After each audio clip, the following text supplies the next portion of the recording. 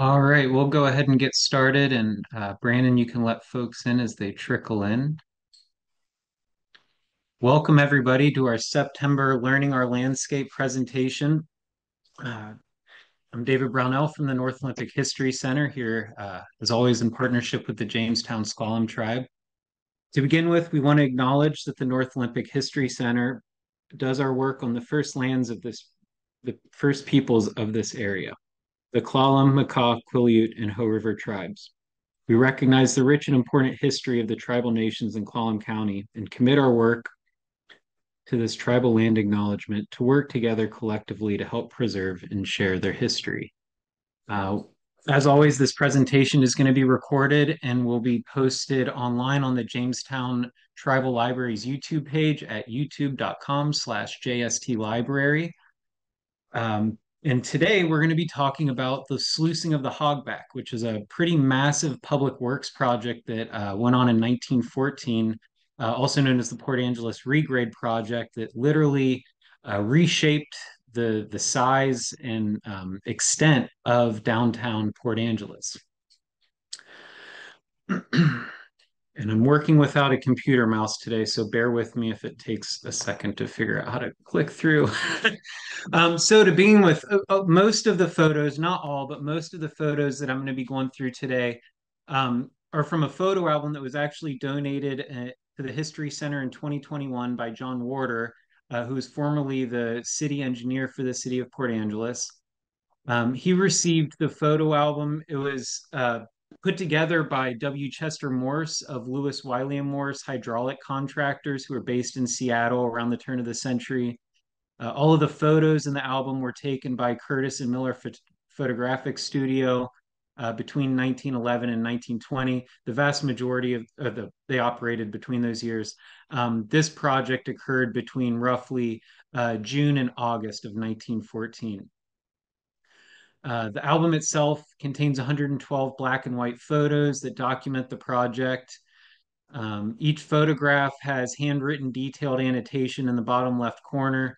You'll be able to see most of those, but I've added in notes on each of these to kind of give you an idea of where we're at as we move around town.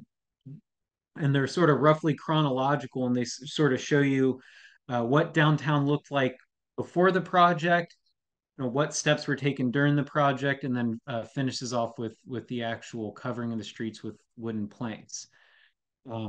If you're interested in looking more of these photos, I've got about 25 to 30 of them in this presentation. If you're interested in looking in the entire album, you can just get on our online catalog site, www.nohc.catalogAccess.com.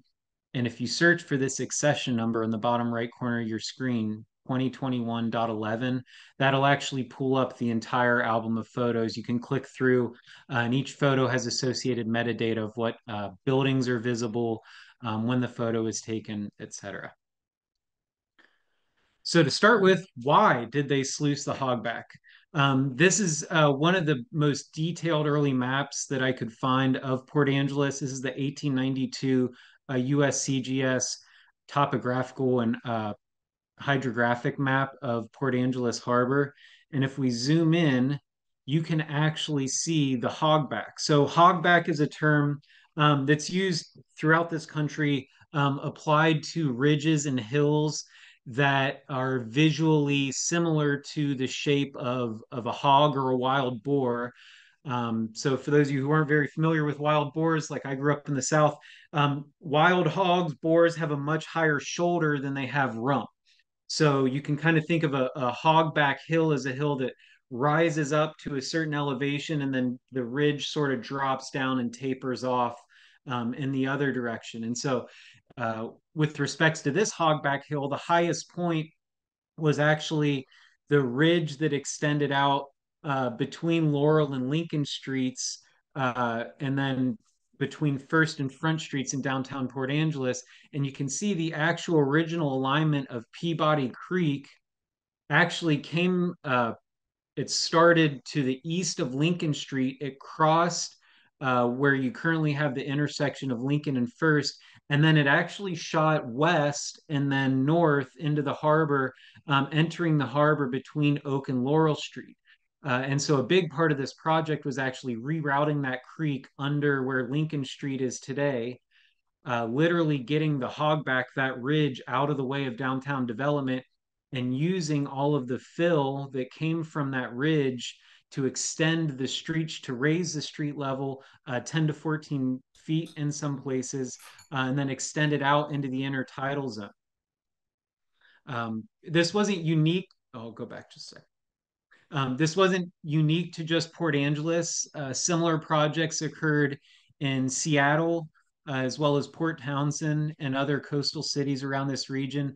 Essentially, what happened was the first wave of settlement on these deep water harbors that the white immigrants knew was good for future economic development. They found these deep water harbors that were great for ships, but unfortunately just had a small shingle beach. And that was where the original small towns sort of built up on the shingle beach. And then they rapidly ran out of room. And so they essentially had a choice. They could start building up on top of the bluff. But what would happen if you did that is you would essentially cut off the um, businesses and homes that were up on top of the bluff from access to the piers, the docks, and thus the ships. And that was the primary way that trade goods were brought in and out of this region, was via the ocean. So it made more economic sense, even though it involved a huge undertaking in terms of time, energy, and manpower. It made more sense to actually extend the waterfront out into the intertidal zone using the fill from the hillside behind, and actually building out a broader, basically downtown building envelope for Port Angeles to be built on. At that time, and you'll see in a lot of these photos, there were quite a few businesses that were essentially sitting on pilings that were reached using piers and docks from the city, but didn't actually have solid foundations based on the ground or in bedrock. Similarly, when you read early accounts of Port Angeles, one of the biggest complaints was what was called the curse of Port Angeles, which was the smell when the tide came in, because essentially the tide was the sanitary system that would flush all of the sewage out from underneath the buildings. Essentially, all of the toilets and everything else emptied through holes in the floor right onto the beach. And so you can imagine, as the population expanded and you had a couple thousand people living in downtown Port Angeles, that situation started to get real stinky on low tides, was unpleasant, and just unsanitary. This photo is sort of looking east. This would be from Laurel, where actually, this would be actually if you're currently at Laurel and Railroad Avenue.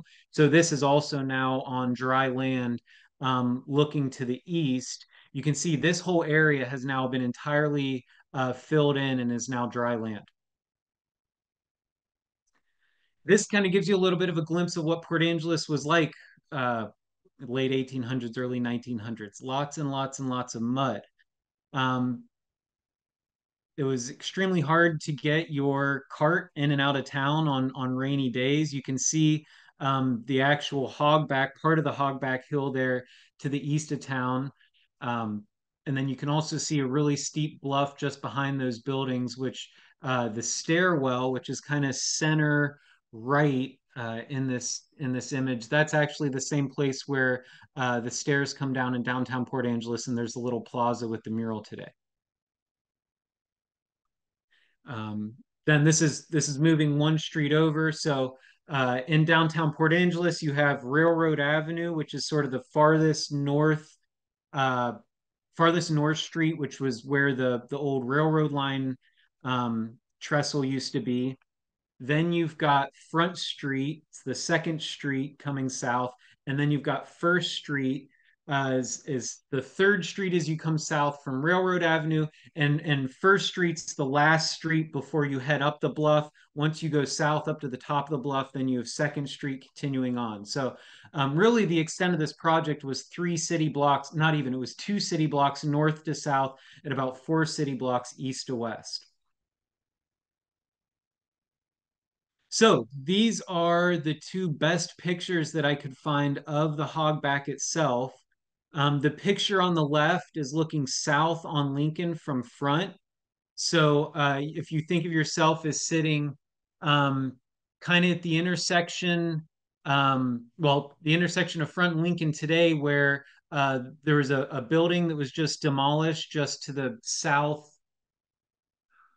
southeast of that intersection where you can see the new mural on the wall. That would have been just to the left of this photo. And this pipeline is literally running under Lincoln Street today. So you can actually get a sense of the amount of dirt that was removed from this ridge was 40, 50 feet tall by about 100 feet wide, an absolutely immense amount of fill that was sluiced off the hillside. The picture on the right is looking from basically if you were standing at the intersection of Lincoln and First today, the Elks building would be right there in the left side of the photo. Then the city parking lot would be on the right side. And actually, if you're on Lincoln looking south today, you can still see part of the Hogback Hill there in the corner of that city parking lot. You can see where that hillside is cut straight up and down. It doesn't have a natural slope at all. And that's as far as the sluicing guns got in terms of wiping the sediment off the side of that hill. And that's why you have that straight up and down face where there's almost no vegetation today. So to begin, the first step of the project was actually digging out the footings for the cofferdams that had to go on each side of the street. So they dug these trenches and then they poured cement and they actually uh, built walls and then filled up cement going up these walls 5, 6, sometimes 8 feet above the original ground level. And those cement walls ended up, those were to hold all of the sluiced fill material, but primarily to protect the businesses behind the wall. A lot of these businesses stayed open during this project. And there's a couple pictures in the album. And then there's actually a whole nother series of photographs that are not in this photo album, but are available in the Burt Kellogg collection at the North Olympic Library Systems that show flood events where the sluiced material actually topped over the cofferdams and washed into the ground story of these businesses, but essentially built that wall up about 8 to 10 feet. And the first story of all of these businesses that you see on the left side of this picture were either buried or the building itself was raised to account for the new street level. Likewise, I showed you the map earlier, the original alignment of Peabody Creek. One of the other big parts of this project was rerouting Peabody Creek more to the east. So basically, they dug through. You can see the bridge here is actually where um, Lincoln Street originally crossed over on a bridge over the creek. So once they tunneled through the hogback, they put in that pipeline that we looked at 4 slides ago, routed the creek under the ridge, and then they actually backfilled a lot of the Peabody Creek Valley. So if you're on Lincoln Street looking to the north, and you're standing in front of the Carnegie Library building where the Lower Elwha Column have their museum today, there's a small parking lot on the east side of the road. That parking lot is entirely on fill from this project that backfilled over the portion of this ravine that we're actually looking at in these photos. So most of what you're looking at here has actually been buried under 8 to 14 feet of fill. And there's a parking lot on top of it. In this photo, you can actually see that cofferdam and the bulwarks being coming down the actual hillside. You can see as it goes up the hillside, the wall was actually much taller, 10 to 15 feet, to account for the actual the energy of the water as those sluicing guns blasted into the hillside. They didn't want the stuff flowing over in each direction. And then essentially building these channels along the main thoroughfares east to west. And then what we'll see in the coming slides is then they built other wooden bulwarks and cofferdams that went into the side streets, Laurel, Oak, and then essentially partitioned off sections of those roads to be filled in as the material came downhill. So again, we looked at a smaller version of this photo, but you can see they actually tunneled through the hogback itself, put the pipeline in, and you can see there's actually water flowing through this pipe. So they rerouted the creek before the project even started. Absolutely massive undertaking. So this is that current view today. You can see how totally different. If you look in the top left corner of this photo, you can see the leaves of a big leaf maple that's actually still on the remnant toe of that hogback. But basically, from behind the Matthews Glass building to the east, the entire rest of that ridge is gone. So this is if you turned around from that last photo and looked to the north. Today, if you're standing on Lincoln, this would be looking directly north towards the city wharf. The Faro Marine Life Center and City Pier would be ahead into the right where that single structure is. And so you can see this was all built out on piers. This is all now solid ground. And that was actually a separate later project that extended all the way out to Railroad Avenue. Railroad Avenue was not built up during this project. This just went out to extend it out to Front Street. So again, turning around and looking west on Front Street from the east line of Lincoln, you can see on the right side of this image that those concrete bulwarks are completed. And I'll show you in a couple images. There's a place where I'll put in a plug for the Port Angeles underground tours, which are done through the Port Angeles Chamber of Commerce. If you go down to the visitor center, you can find brochures and a sign up sheet. There's a certain building where they still go to the underground story that was buried under this project. And when you go down there and you look, you can see this same cement bulwark that held in all of the sluice materials. Also very cool, up in the upper left, you can see a uh, steam powered bulldozer essentially that ran on rails uh, on the wooden platforms up at the top. So this is looking that same view today. So again, where these buildings got buried under the dirt to the right, that's now where the Gateway Transit Center is today. And you'll note the Gateway Transit Center is offset at a lower level.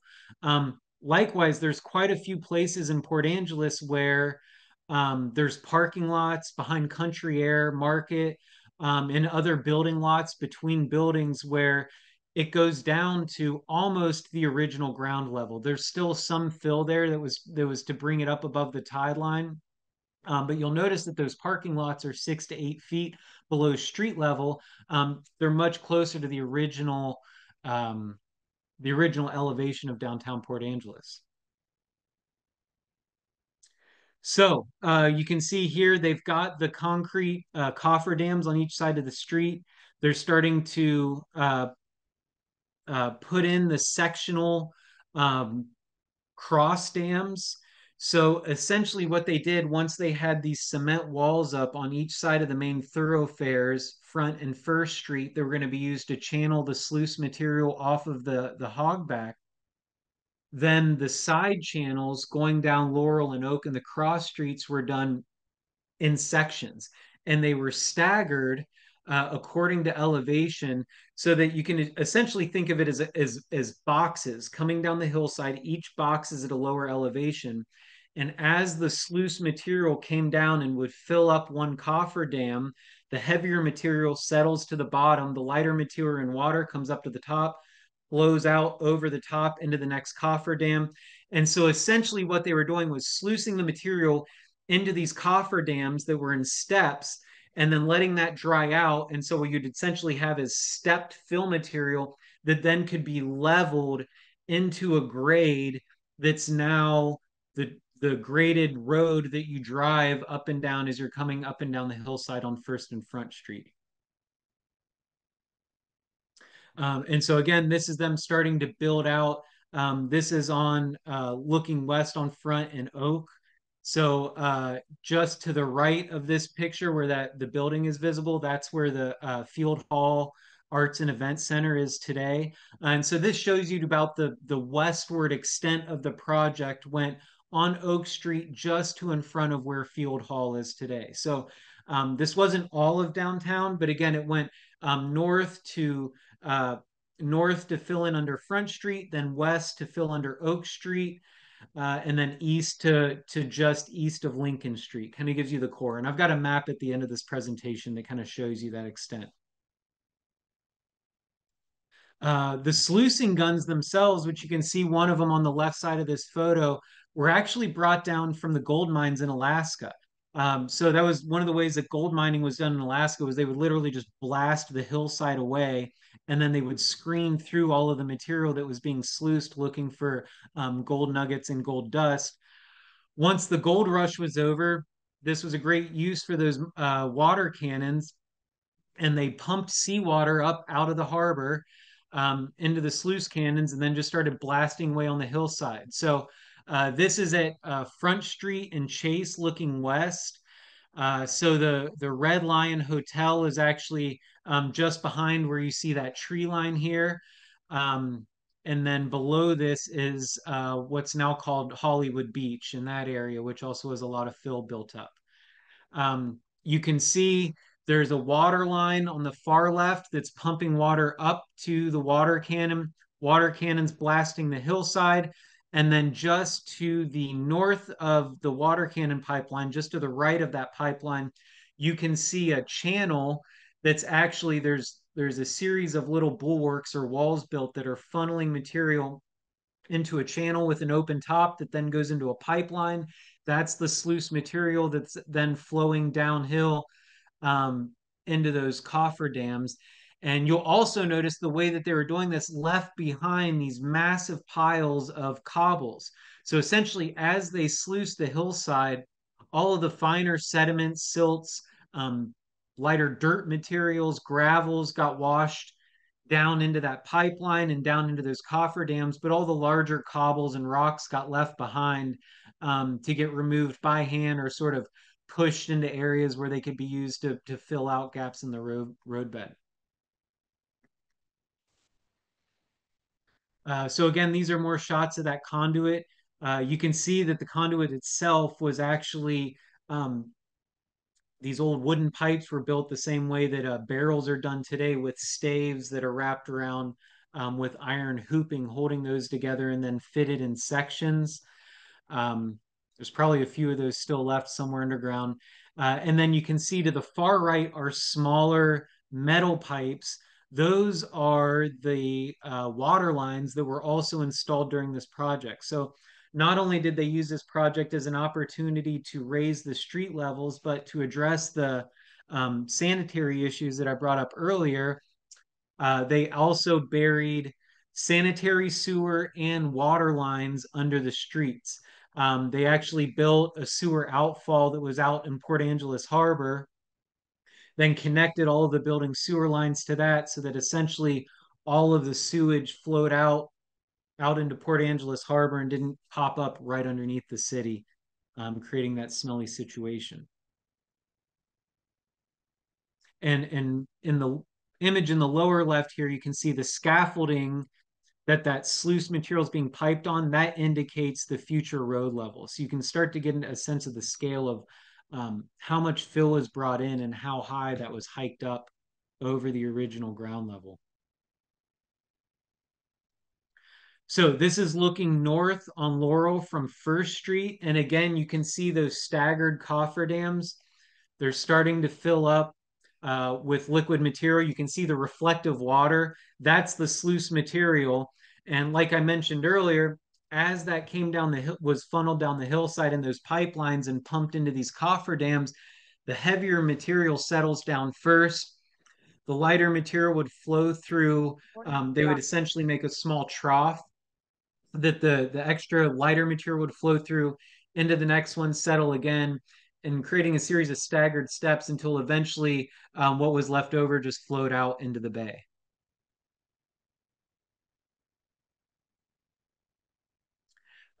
This is a really cool photo. You can see this guy is actually standing on a bridge that's connecting the Morse Block building over to the south side of the street. So these buildings, most of these businesses stayed open and they had to be accessed.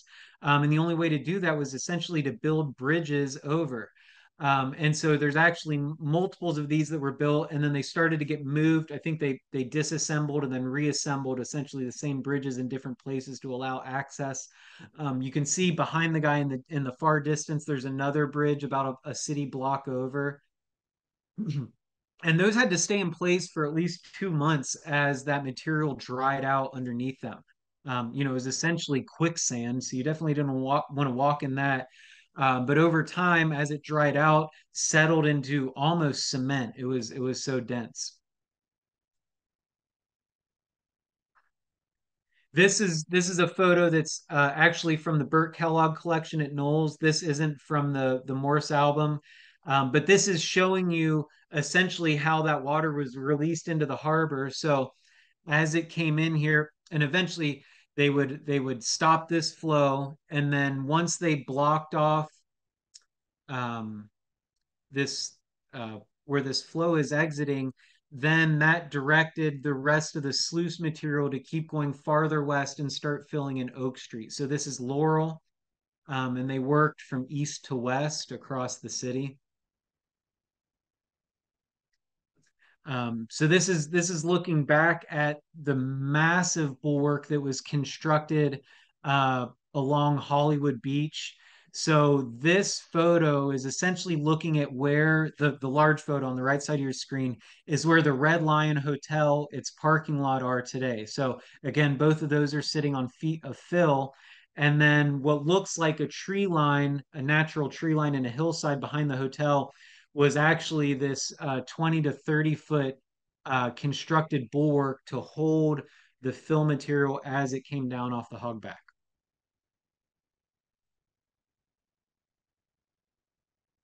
And again, where Railroad Avenue got its name was it was originally the railroad trestle. So um, this photo is looking east on Railroad Avenue from Lincoln.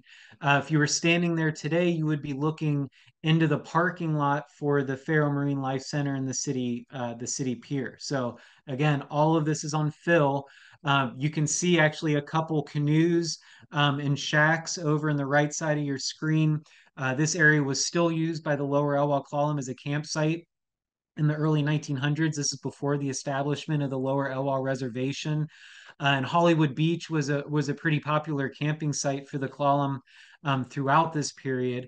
And so you can see there are portions of Hollywood Beach that would have been that original beach, but the Discovery Trail runs on what was originally the railroad trestle. So that kind of gives you a sense of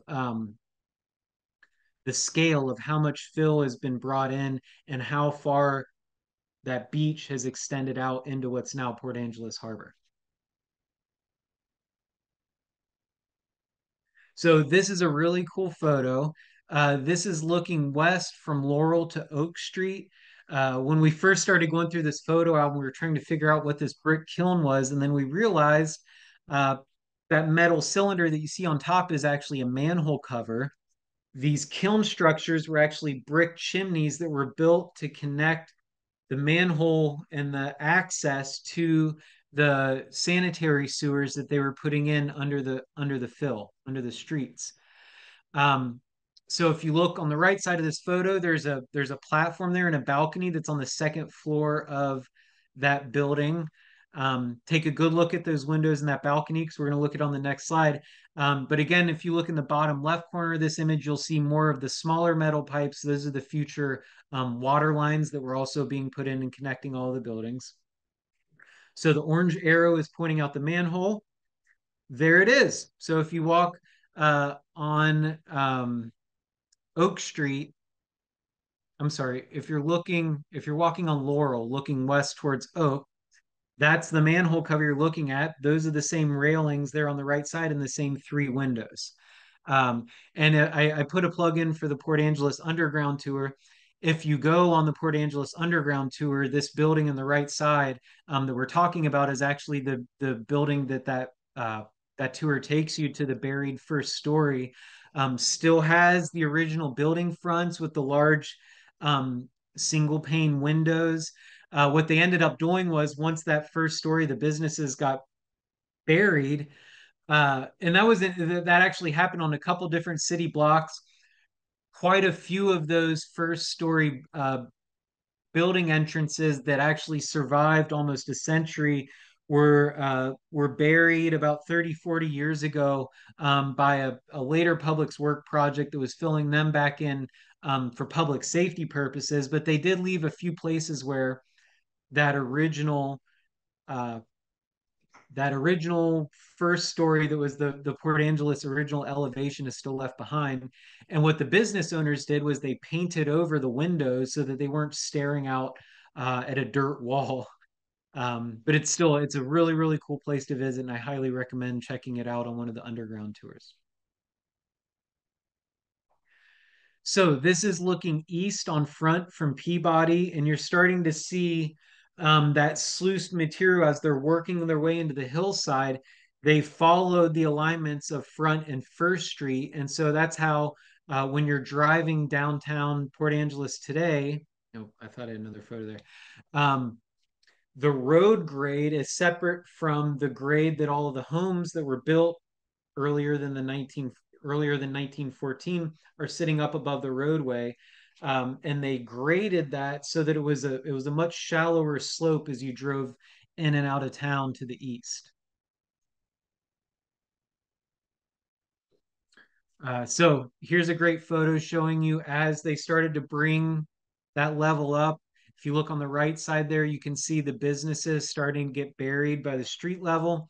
You can also see their very simplified way of leveling that out. They would drag, and you can see actually the planks laying on the ground. So they would level it out.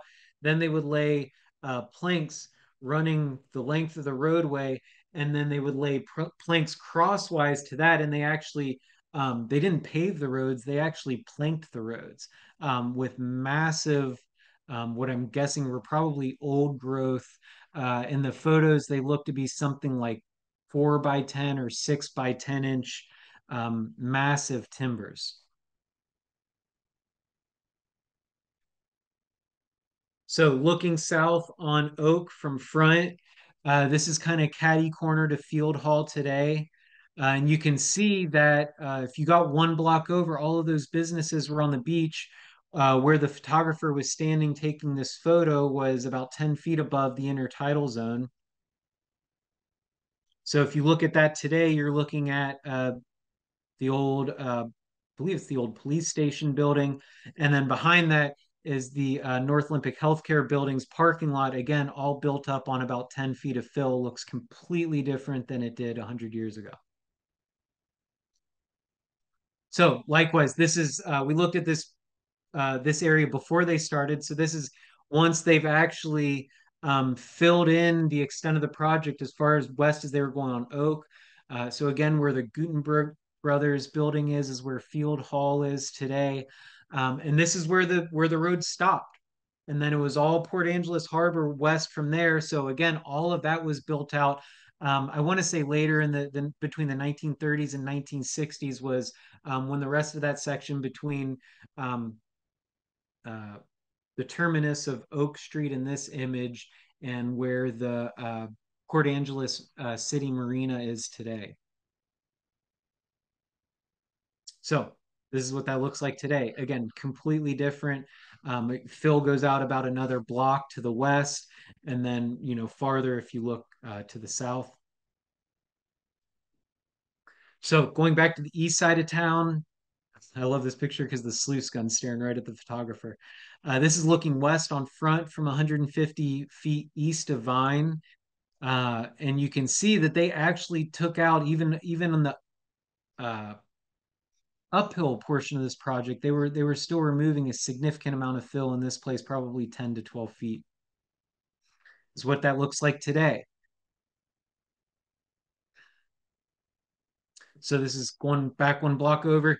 This is showing you those staggered bulwarks that I was telling you about and the stepped system that they used to essentially create to fill in a more gradual slope for the road. So each of these steps, is only what 6 inches to a foot off. Um, and then you can level that off relatively easily, pave that, and you get a nice smooth road.